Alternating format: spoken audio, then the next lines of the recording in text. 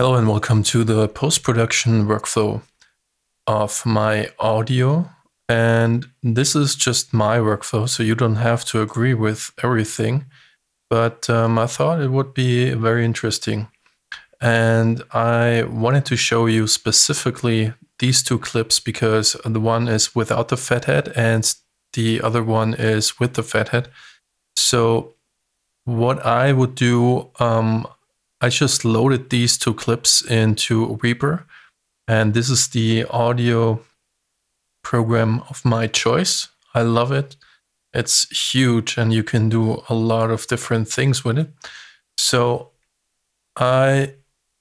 whenever I go into Reaper and I have my audio in it, I would actually just do some presets, and I would actually go to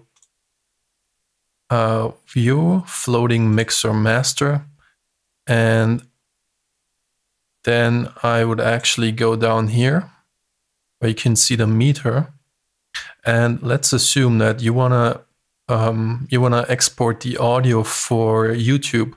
So for YouTube, you don't want to be too loud, but also you don't want to be too, you don't want your audio to be barely noticeable. So what you need to do is you will set your, how do I say that? The border where the clipping starts has to be about -13. Why -13? Well, YouTube has their maximum target loudness, I guess, is between -13 dB and -14 dB. LUFS, meaning loudness units full scale. So I'll just make a right click right here, and I'm gonna fetch this window from the other screen. And as you can see, here's a display offset 13 dB. This actually means -13 dB, so that's perfect. I want to see the RMS only. And I want to keep the rest as is. So this line on 0 is not 0 dB. This is -13 dB. And whenever I get over it, that means that my audio for YouTube is too loud, and therefore YouTube will make sure it, it will make it quieter by some, I think, compressors or anything like that. Something like that. So what I will do, as I said, is I would set this to -13 dB. So this border on the 0 becomes -13. But for now, I just want to get rid of the master mixer. And I really think that you should watch tutorials on Reaper from Kenny Gioia. He has a great channel and explaining everything in detail. But that's not what we will do today. So I wanted to show you these two clips. Now, this here is without the FETHEAD. Let's take a listen. Raising the level. So that is without the FETHEAD. Now let's see what this will do with the noise floor. So I'm going to be quiet now so you can see what the noise floor is and we can analyze that.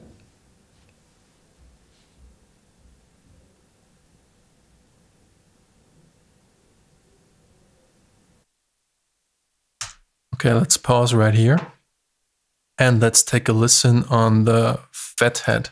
Now this audio is with the FETHEAD included. Keep in mind there's nothing else. I didn't do any compression or any EQ. This is just the audio as it came in. This is totally raw. FETHEAD. And actually let's do a little noise floor analysis. So I'm gonna shut up now and you can actually listen to the noise floor.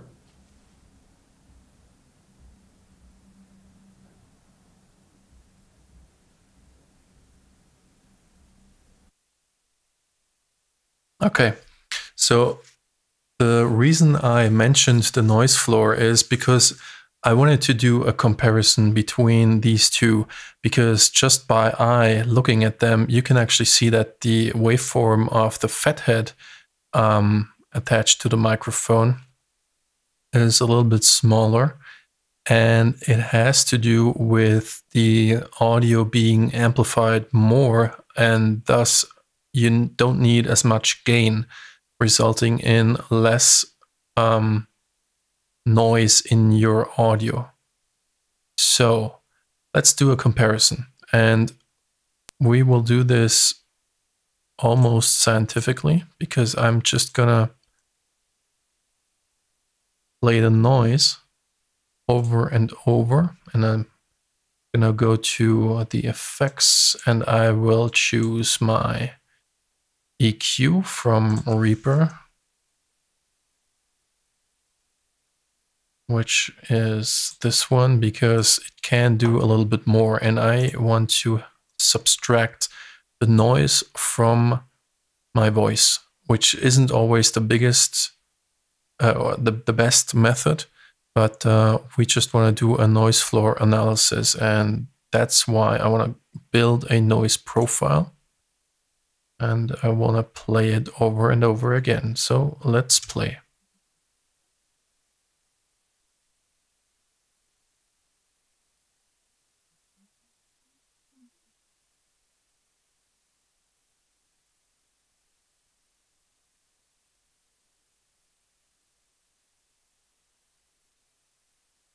And I want to make sure to let it play through some times. As you can see, it slowly builds this noise profile, and it takes a few seconds to do that. The longer you let it run, or if you can see any changes in the waveforms here, that means it's still building up, but I think that's enough now. So let's copy this, and then we will actually get this in the second track, which is the, which isn't the FETHEAD. This is the audio without it. I'm just gonna paste it here. I don't want that noise profile, but I might close this down just for now. So let's change in and out points to this.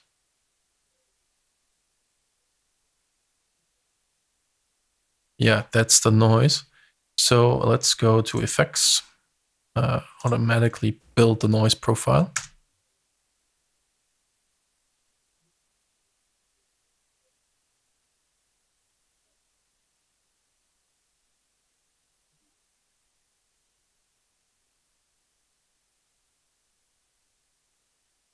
And you can see it's still building up, so we aren't quite done yet. Of course, it depends on the noise that you have while analyzing it. Later on, there can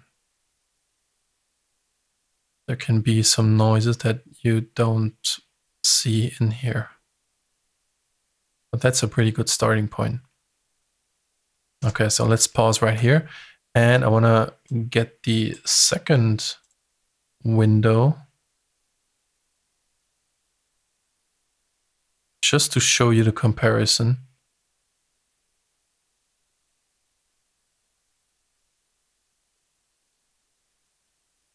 Because in the graph we might be able to see that a little bit clearer.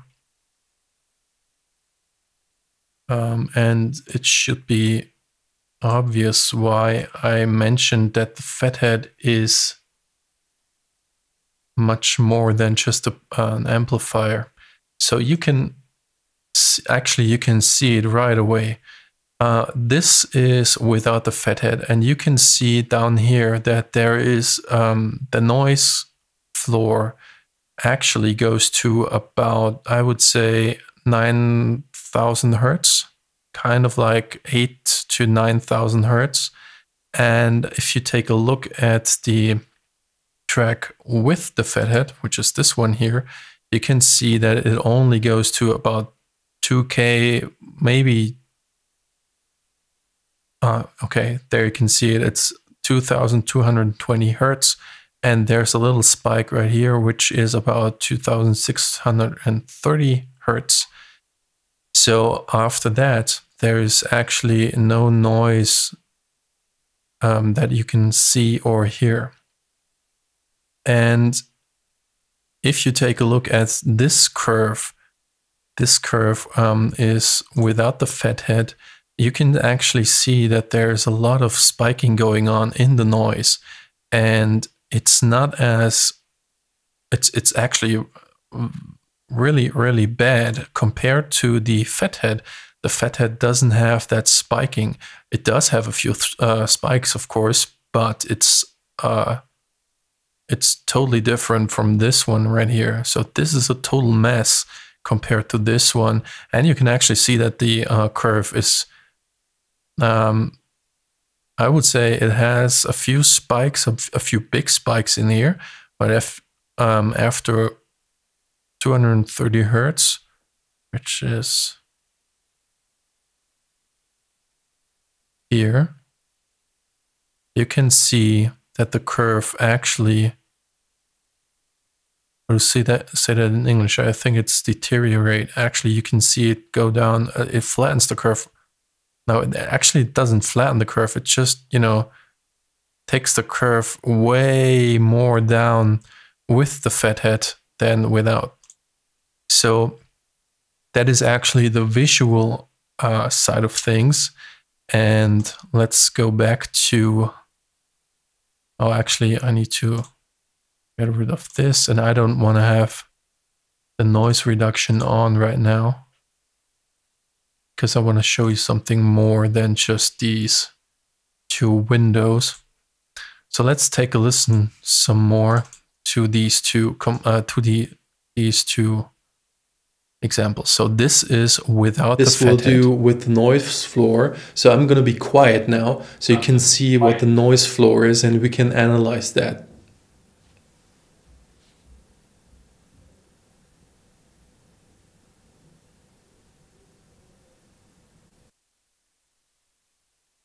Okay, and this is with the analysis. The so I'm gonna shut up now, and you can actually listen to the noise floor.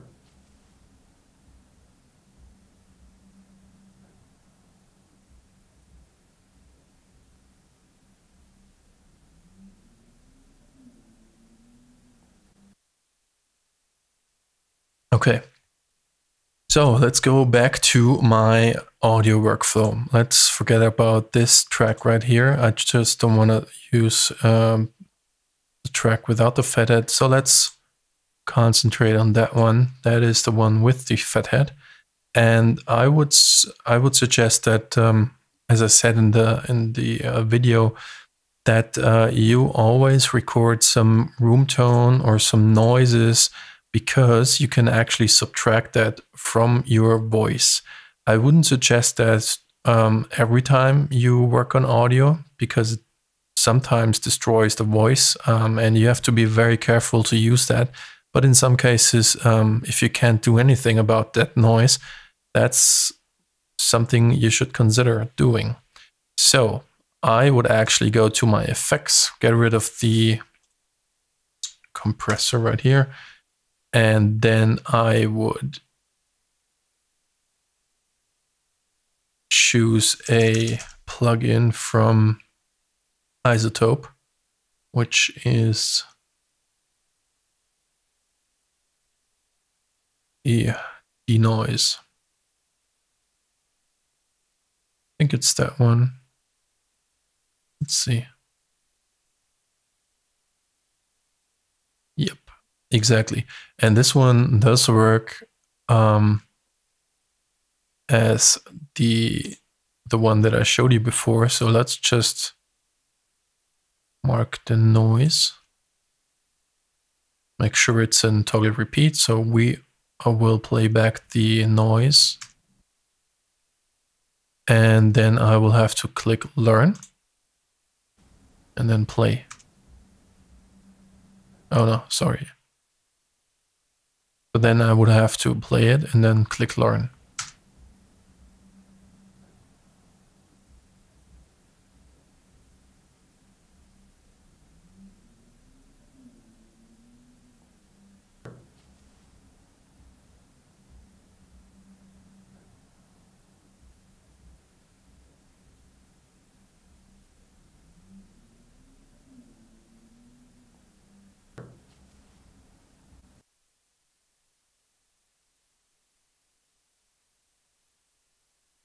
I would actually use it for dialogue in surgical. This is very precise, and I would leave the threshold. Actually, you can mess with these settings to your liking, so there's no right or wrong. There's just too much and too little. So let's play the voice. A little actually noise floor analysis. So I'm gonna shut up. Let's bring it down.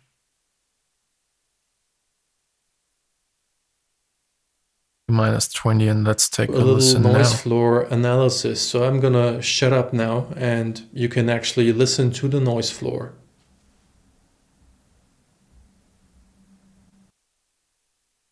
Okay, that didn't help, so let's You listen to the noise floor.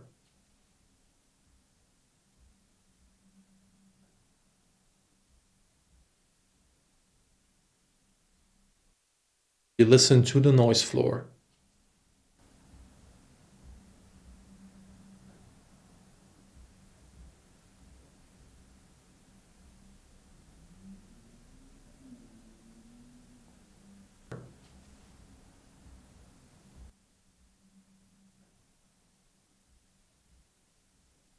And as you can hear, it sounds a lot better.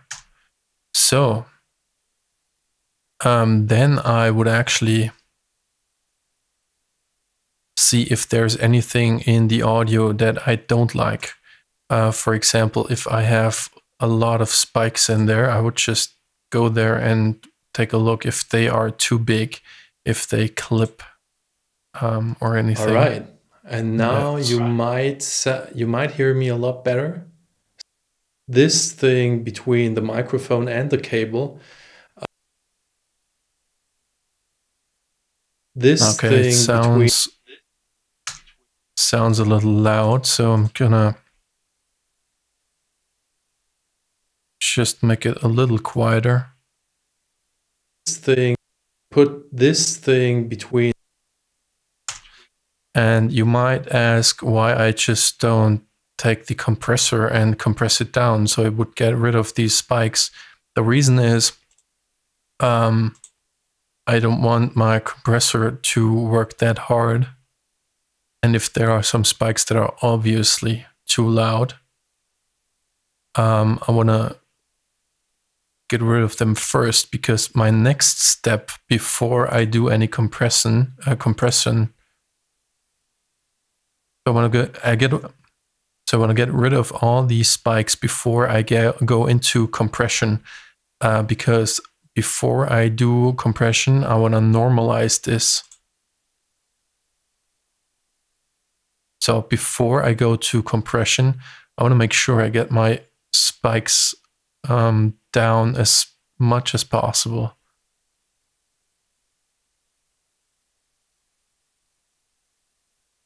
I don't do that with every spike, just with the ones that are obviously about to clip. But now it looks okay, I would say.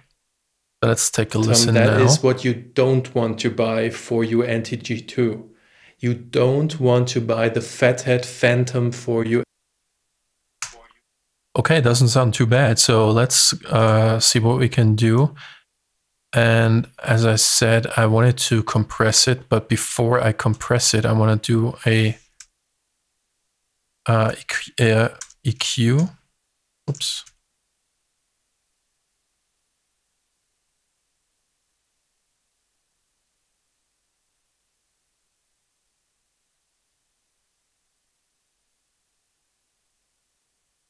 I want to use the one from Reaper because I have a preset in here and I want to use that preset. This is called decurve. And what a decurve does is, as you can see here, the first frequency is basically a high pass at 84 hertz, meaning that it will get rid of all the things below 84 hertz. Actually, you want to listen to your sound on studio headphones, so you don't have any bassy things in it, because bass happens, I think, until 80 hertz or something like that. So you won't be able to hear it as bad in your studio ear. So you won't be able to hear it as bad in your studio headphones, but it's always a good idea to get rid of some lower frequencies, because some headphones like the what they call, well, there are certain brands that will nevertheless increase the bass. So you want to get rid of the bass before you're mastering your track, because every production, every company has its different amplification in the lower bands, and you want to bring out the best neutral sound, so that the difference is only in the earphones or in the headphones that people wear. So you want to make sure that you don't have some rumbling going on, and that's why I use these settings. If you want to know more about the decurve, I highly suggest you watch some of Bacon-Tree's videos. This is a YouTube channel, and this guy is just awesome. He knows a lot of stuff that's about audio and mixing and sound in general. So I highly recommend watching his channel. And his name is Buck Moore. So Buck Moore, if you're watching this video, thank you for showing me the decurve. I use it all the time. It's great. I love it. So another setting is about 113.9 hertz. I just, took it down a little bit because that's the frequency where my voice is a little bit bassy, and I just want to keep some of that warmth, but I don't want it to be overly noticeable. And the most important part here is number 3. Number 3 is about 466 hertz, and I would actually maybe I would go down to about 7 dB of gain reduction, because these bands, as you can see, it's a pretty wide curve. And the reason for that is it gets rid of all the boxiness in my audio. Because I'm in a small studio, I have boxiness all around me, though I treated my walls a little bit with some sound panels. But there are some reflections and some boxiness things that I can't get rid of in the recording unless I use this right here. So you might be wondering why there's actually a spike in about 7,100 hertz. This is the frequency where you have a lot of sibilance going on. I know that sounds a bit counterintuitive, because that's, as I said, the frequency that a lot of sibilance happens. But I found out that, well, Buck Moore was right when he said that he did that because he wanted to let the voice cut through some of the sound effects and the music more. And that's just the way to go. Again, don't overdo it. You just want to have it subtle. So I'm going to go down to about 2 dB of gain. Let's see. Bring it down to 0.5. I think that's about good.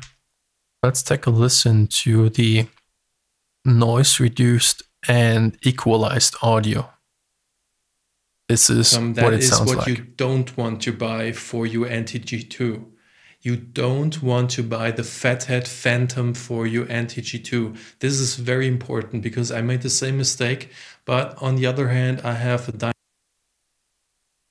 Okay, so let's take a look how it sounds without the EQ. That is what you don't want to buy for your anti-G2. You don't want to buy the FETHEAD Phantom for your anti-G2. That is what you don't want to buy for your anti-G2. You don't want to buy the FETHEAD Phantom for your anti-G2. This is very important because I made the same.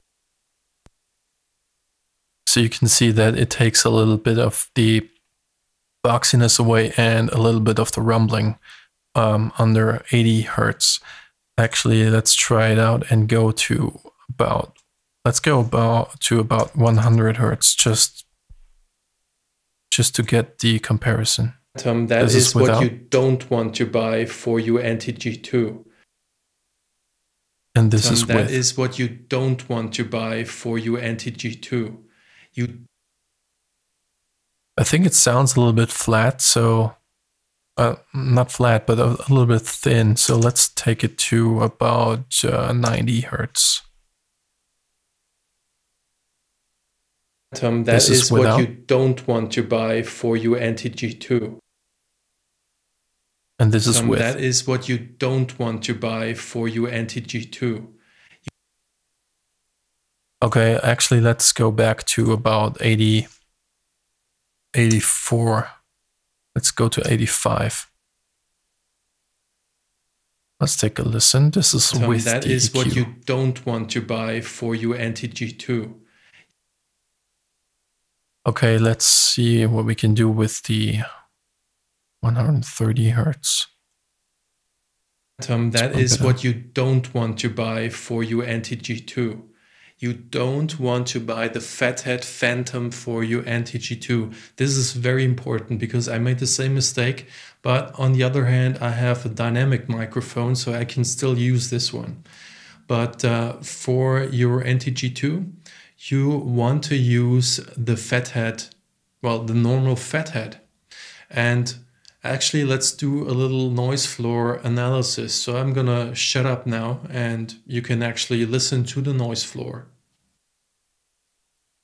Okay, so let's listen with it not enabled. This is without the second band at 124 that is what Hertz. You don't want to buy for. And this is enabled. That is what you don't want to buy for your anti-G2. You don't. Okay. That is what you don't want to buy for your anti-G2. You don't want to buy the FETHEAD Phantom for your anti-G2. This is very important because I made the same mistake, but on the other hand, I have a dynamic microphone, so I can still use this one. But for your anti-G2, you want to use the FETHEAD. Actually, I like that because it takes away some of that boxiness, some of that low rumble, but it still has some warmth in the voice. I think there's not a lot of sibilance in there, so let's take a listen. That is what you don't want to buy for your anti-G2. You don't want to buy the FETHEAD Phantom for your anti-G2. This is very important because I made the same mistake, but on the other hand, I have a dynamic microphone, so I can still use this one. But for your anti-G2, I think that sounds okay. So the next step would be to normalize. Basically, I heard that from a lot of other YouTubers. They normalize this. I have to say, I don't know if normalizing in Reaper happens pre or post fader, meaning that if I normalize this entire track, if it was pre-fader or if it was pre-effects, actually, it would, you know, make it louder before I apply the effects. So usually I tend to normalize my clips, but only at the end of my workflow, because this is a effects chain. It will start from here and then go down, and that's pretty cool, because let's do some compression. Let's do some compression first, and then we will take a look at normalizing it. Oops, that's the wrong one. Get rid of it. Yeah, let's get that one. And because I know my levels were at -18 being the lowest and -12 the average, I want to go to about -18-ish to set the threshold, and I want to go to a ratio about 2:1 because I want to keep it as natural as possible. I want to release 150 milliseconds, attack at about 4 milliseconds, and I don't want to have auto makeup just yet. So let's that listen. is what you don't want to buy for your anti-G2. You don't want to buy the FETHEAD Phantom for your anti-G2. This is very important because I made the same mistake, but on the other hand, I have a dynamic microphone, so I can still use this one. But for your anti-G2, you want to use the FETHEAD, well, the normal FETHEAD. And actually, let's do a little noise floor analysis. So I'm gonna shut up now, and you can. That is what you don't want to buy for your anti-G. As you can see, if I turn down the ratio to about 3, that is what you don't want to buy for your anti-G2. You don't want to buy the FETHEAD Phantom for your anti-G. it reduces it a lot more. And to keep it natural, I want to have it, well, between 2 and 3. That is what you don't want to buy for your anti-G2. So let's take a look at around here, because I want to know how much it reduces the signal so I can bring it back up, because I won't use auto makeup. I will do that manually. What you don't want to buy for your anti-G2. You don't want to buy the FETHEAD Phantom for your anti-G2. Okay, the biggest spike was about 2.2, so let's bring 2.2 back. That is what you don't want to buy for your anti-G2. You don't want to buy the FETHEAD Phantom for your anti-G2. This is very important because I made the same mistake, but on the other hand, I have a. And remember, a compressor doesn't make your signal louder. A compressor, as the name says, compresses your signal, so therefore it makes it less loud. It makes it compresses it down. And the reason why people think it makes it louder is because you would actually go to, or some of the compressors have automatic makeup gain, which is auto makeup right here.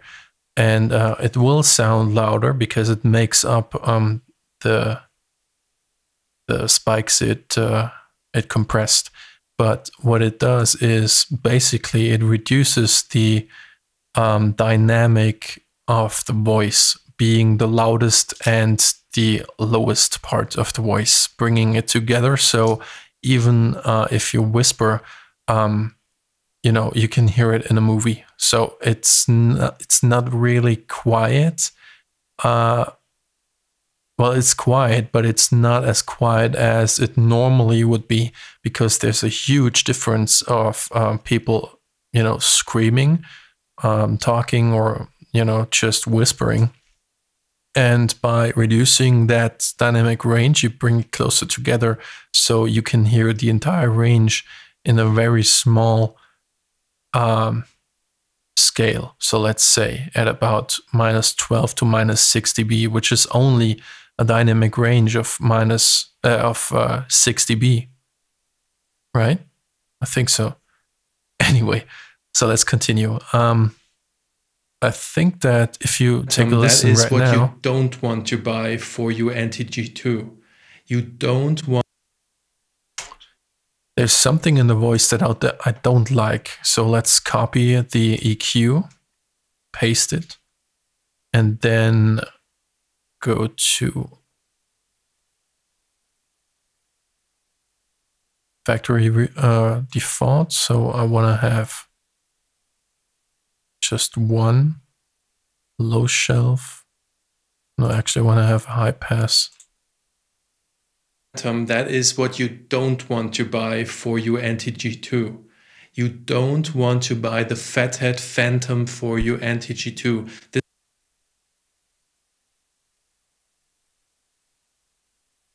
Okay, I can flip it. So let's try something else. Let's try a band. That is. Let's see if I can find a frequency that I don't like and just that is what you don't want to buy for your anti-G2. You don't want to buy the FETHEAD Phantom for your anti-G2. This is very important because I made the same mistake, but on the other hand, I have a dynamic microphone, so I can still use this one.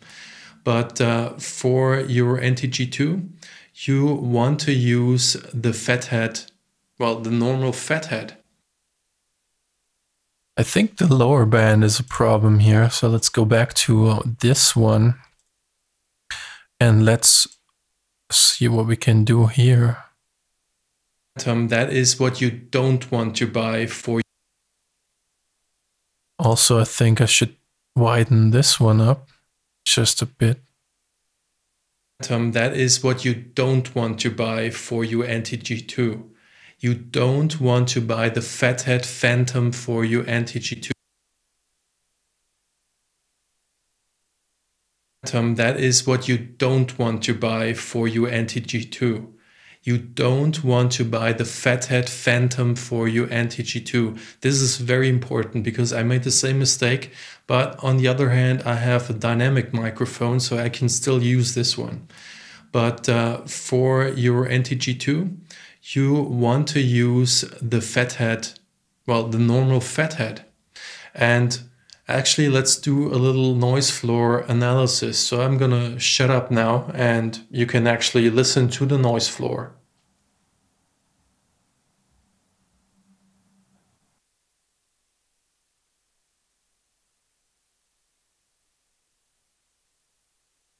That is what you don't want to buy for your anti-G2.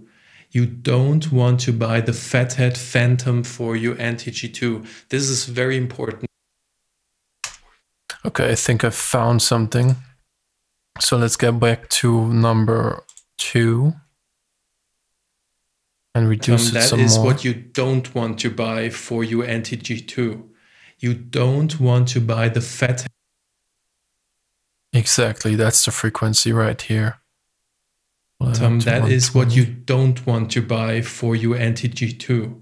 You don't want to buy the FETHEAD Phantom for your anti-G2. This is very important because I made the same mistake.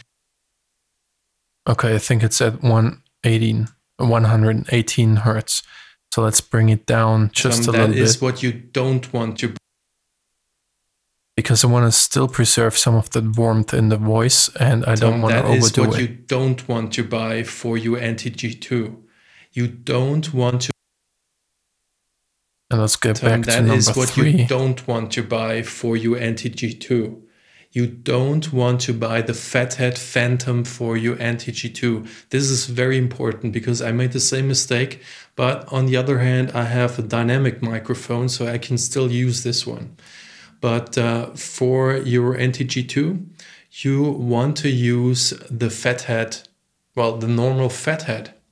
And actually, let's do a little noise floor analysis. So I'm going to. Okay, let's actually flip this band. If I can do that. That is what you don't want to buy for your NTG2. Let's do that again. That is what you don't want to buy for your NTG2. You don't want to buy the FETHEAD Phantom for your NTG2. This is very important because I made the same mistake, but on the other hand, I have a dynamic microphone, so I can still use this one. But okay, the thing is, you still hear some rebound from the some reverb actually from the walls, but I think that's as good as it gets. And that's also the reason why you shouldn't sit in front of a wall and have the microphone pointed at you. So rather point the microphone down than at you, because the voice reflects from the wall that is back, that is on the back of me into the microphone much faster than it would if you turned the microphone from if you took the microphone and just held it over the head, actually over the mouth. Let's take a listen without that it. is what you don't want to buy for your NTG2. You don't want to buy the FETHEAD Phantom for your NTG2. Okay, now let's take a listen with it. That is what you don't want to buy for your NTG2. That is what you don't want to buy for your NTG2. That is what you don't want to buy for your NTG2. So compared to the beginning, it's a lot better, and the compressor does a good job. Maybe let's take it down. That is what you don't want to buy for your NTG2. Let's see what auto makeup will do. Let's go back to that 0. Is what you don't want to buy for your NTG2. You don't. Let's set. that is warning. What you don't want to buy for your NTG2. You don't want to buy the. Actually, I don't like that. It's getting a little bit hot, and I don't like that at all. So let's just go stick with this. That is what you don't want to buy for your NTG2.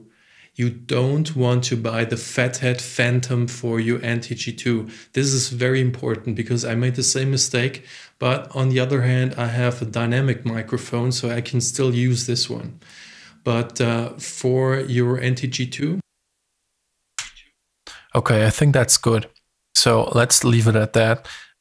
So to recap, I did voice denoise, which got rid of the sound, the room tone, and then I did a EQ, which did a little bit of cleaning up the voice, but still leaving it somehow natural.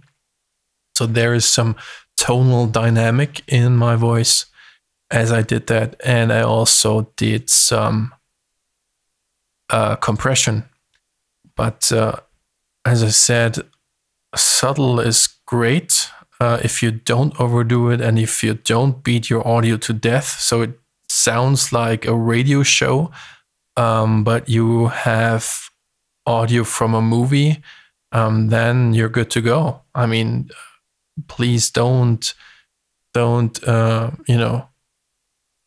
make your audio sound like it's coming from a radio if someone in a movie is talking to another person, unless they are listening to radio, which is basically to get rid of all the frequencies, I think, below 150 to about 250 hertz or even 300 hertz. Yeah, so that's that. All right, so now that we are almost finished with this voice track, how do we actually export this thing? Because as I said before, our target loudness level has to be minus 13 dB LUFS at max. And the closer, the better, because the closer it is to minus 13 dB without clipping, the louder people will be able to hear it. And it will give you an advantage over other videos that aren't as loud as yours. So let's see what we can do. I want to analyze this track, and I want to see what the loudness level is. So let's analyze that. And it's at minus 16.3 LUFS integrated. So we could actually normalize it. Let's take a listen how it sounds now. I put this thing between the microphone and the cable. Right, this is actually in the microphone. It's attached to the microphone. Then, so we could actually increase its loudness on the master track. But let's see what we can do. First of all, let's take my master effects chain in here. And this is the Ulean loudness meter, as you can see. And I want to see how loud this really is with this meter. I put this thing between the microphone and the cable. Right, this is actually in the microphone. It's attached to the microphone. Then the cable goes in, and from the cable... Okay, usually you want to do this with the loudest part of your video. So you can see that this is only at minus 18.8. I want to increase that a little bit. So that's why I have the master limiter in here. And the master limiter will limit the signal to not clip about a certain threshold. But it's not that threshold. I mean, you can actually watch videos about master limiters and stuff like that. Kenny Gioia has some really good videos about that. I suggest you go to his channel and watch them. The reason I want to use that limiter in a very specific manner is I don't want to have any distortion in my sound in this voice. It's not that bad. I mean, you can't really distort, but it gets obvious if you have some music in it. You can, if you push it too far, you can distort.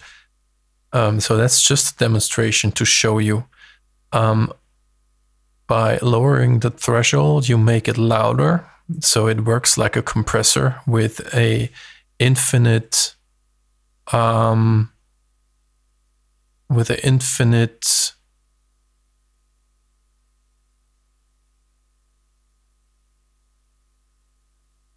it works like a compressor without the infinite range of compression. Let's see.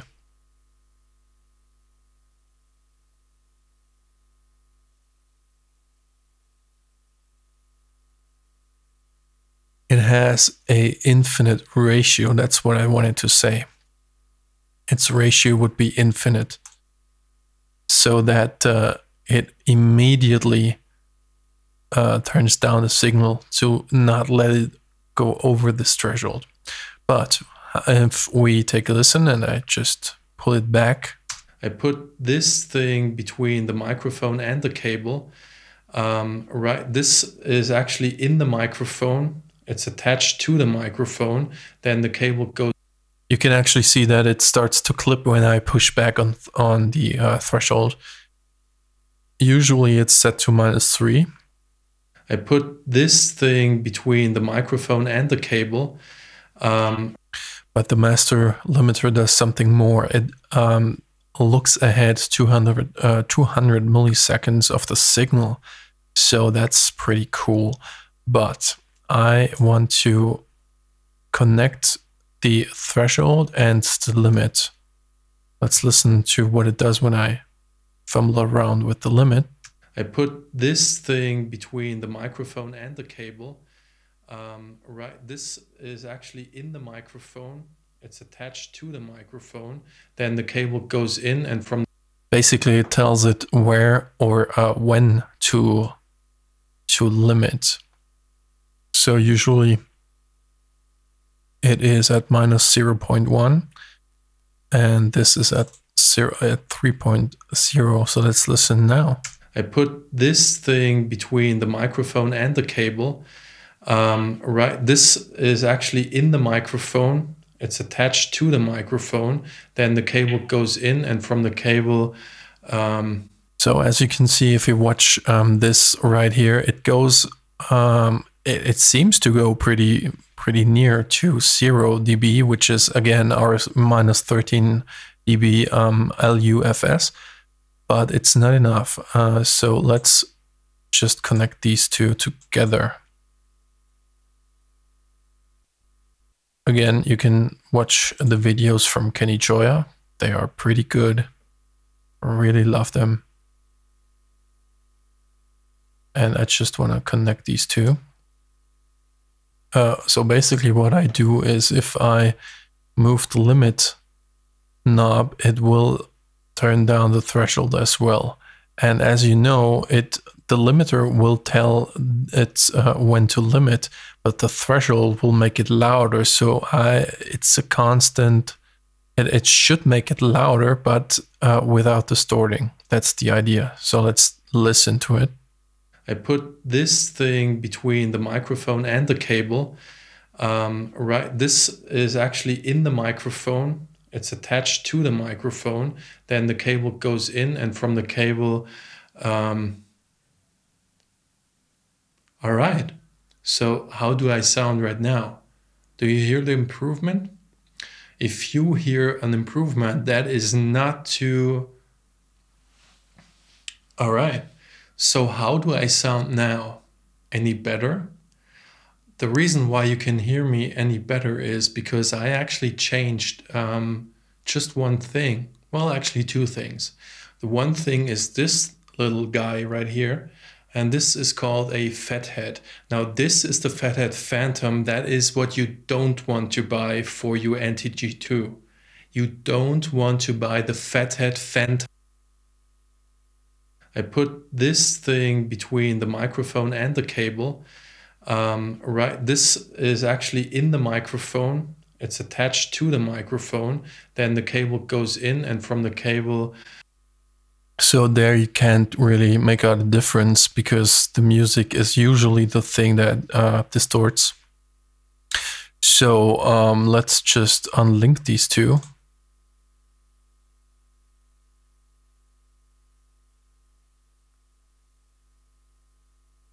All right, let's put the limit back to -0.1. I put this thing between the microphone and the cable. Right, this is actually in the microphone. It's attached to the microphone. Then the cable goes in, and from the cable. All right. So how do I sound right now? Do you hear the improvement? If you hear an improvement, that is not too. All right. So how do I sound now? Any better? The reason why you can hear me any better is because I actually changed just one thing. So as you can see, it's pretty much playing around with the settings limit and threshold to get as close to 13 dBs LUFS on your master setting. I just leave it at that, and let's listen to it with the without the settings and with the settings. So again, this is the audio track without any of the settings that we did. This is the raw file, just normalized. I put this thing between the microphone and the cable. Right, this is actually in the microphone. So let's apply the effects. on the track. I put this thing between the microphone and the cable. Right, this is actually in the microphone. And now let's apply the final effects of the master. I put this thing between the microphone and the cable. Right, this is actually in the microphone. So on the master fader, you can actually do a lot of things. I just put in these two effects, but you can also add another EQ. You know, if you found that some frequencies need a little bit of work, you can still flatten them out. Let's see. Maybe a little bit air at about 5,000. I put this thing between the microphone and the cable. Right, this is actually in the microphone. It's attached to the microphone. Then the cable goes in, and from the cable. All right. So how do I sound right now? Do you hear the improvement? If you hear an improvement, that is not too... All right. So how do I sound now? Any better? The reason why you can hear me any better is because I actually changed just one thing. Well, actually two things. The one thing is this little guy right here. And this is called a FETHEAD. Now this is the FETHEAD Phantom. That is what you don't want to buy for your NT-G2. You don't want to buy the FETHEAD Phantom for your NT-G2. This is very important because I made the same mistake. But on the other hand, I have a dynamic microphone, so I can still use this one.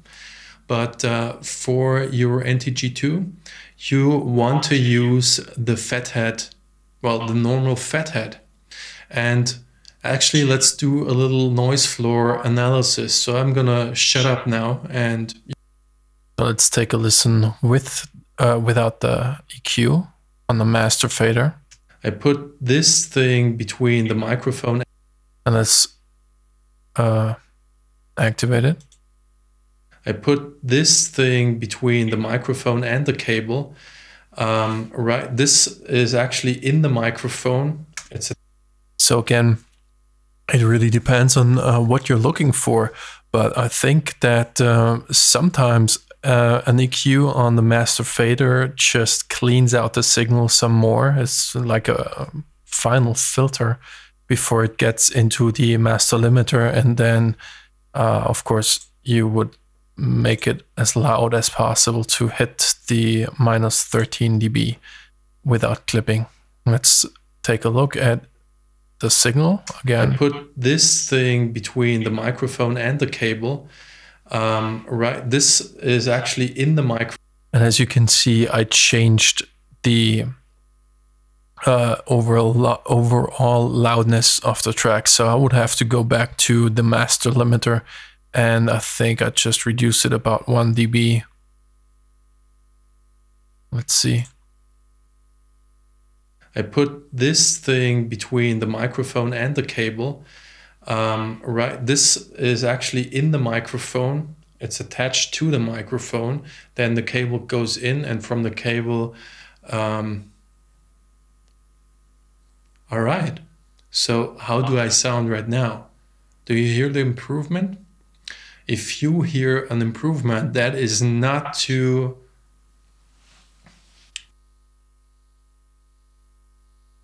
I put this thing between the microphone and the cable. Right, this is actually in the microphone. It's attached to the microphone. Then the cable goes in, and from the cable... I put this thing between the microphone and the cable. Right, this is... Okay, so let's reduce it about 5.6. I put this thing between the mic. Remember, you have to do this, of course, with the loudest part of your video, because everything else is not as loud anyways. What you're trying to achieve is getting loud without clipping.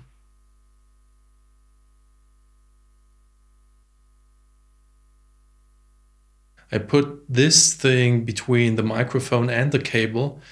Right, this is actually in. And as you can see, the true peak limiter minus 0.6, that's too loud. So you just gotta bring it down a little. So let's use about 5. I put this thing between the microphone and the cable. Right, this is actually in the microphone. It's attached to the microphone. Then the cable goes in, and from the cable